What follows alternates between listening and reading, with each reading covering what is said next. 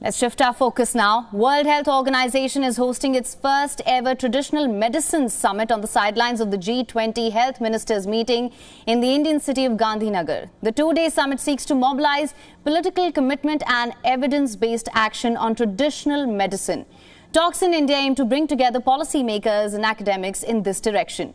WHO says that traditional medicine are the first resort for millions of people worldwide for health-related needs.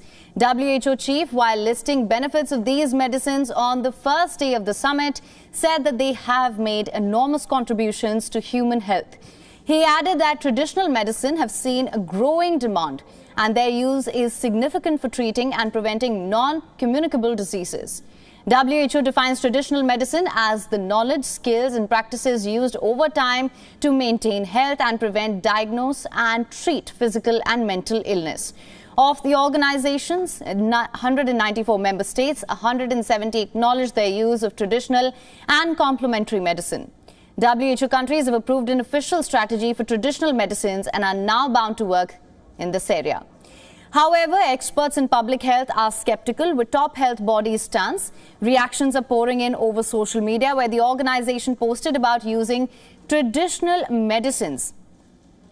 In one of the posts, WHO featured homeopathy and naturopathy as part of these medicines. Practitioners of modern medicine have questioned this move. WHO has agreed to the argument and acknowledged that its message could have been better articulated.